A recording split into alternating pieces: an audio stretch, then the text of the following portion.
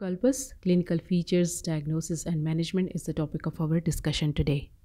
Hematocolpos is a medical condition in which the vagina is pooled with menstrual blood due to multiple factors leading to the blockage of menstrual blood flow. So, in fact, the medical definition of hematocolpos is an accumulation of blood within the vagina. It is often caused by a combination of menstruation with an imperforate hymen. It is sometimes seen in Robinow syndrome, uterus didelphys, or other vaginal anomalies. A related disorder is hematometra, where the uterus fills with a menstrual blood flow. It presents after puberty as primary amenorrhea, recurrent pelvic pain with a pelvic mass. Hematocolpos can be caused by congenital stenosis of the cervix or by a complication of surgical treatment. Mucometrocolpos is the accumulation of mucus secretion behind the imperforate hymen. Mucometrocolpos can sometimes cause abdominal distension.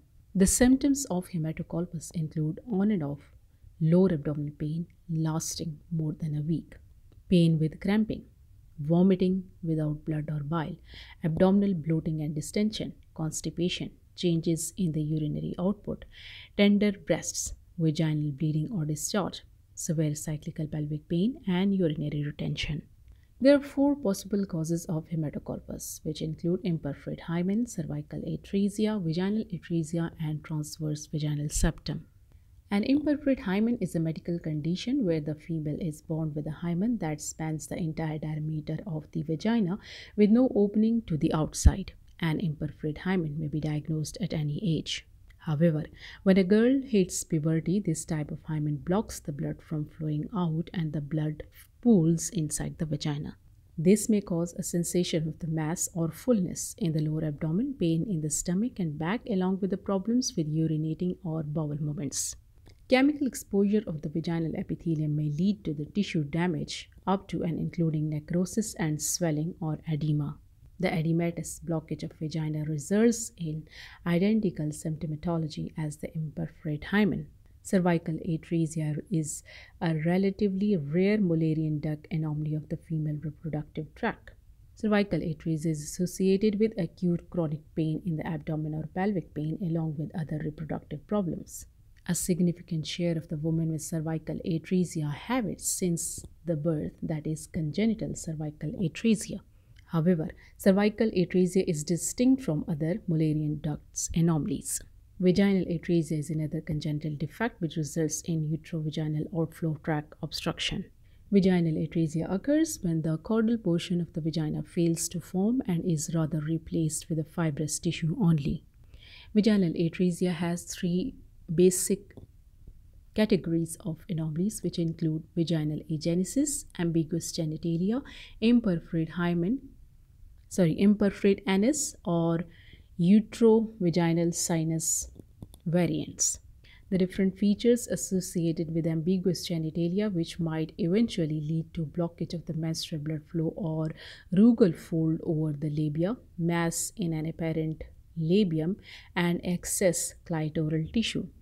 Due to these anomalies, there are chances that menstrual blood would not be able to flow out of the vagina, eventually leading to hematocolpos.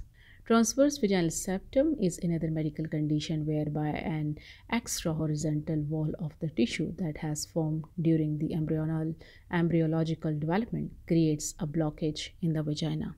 Transverse vaginal septum are relatively rare anomalies occurring in about 1 in 70,000 girls.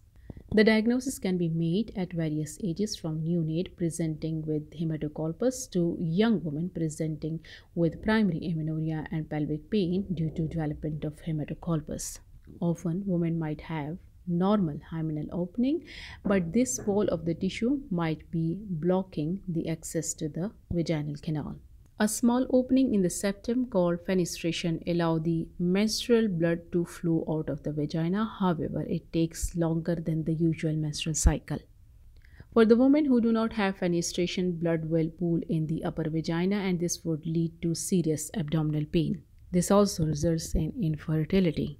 So what is its treatment? As the causes for hematocolpos are diverse, there are different surgical treatment options which would need to be undertaken to cure it.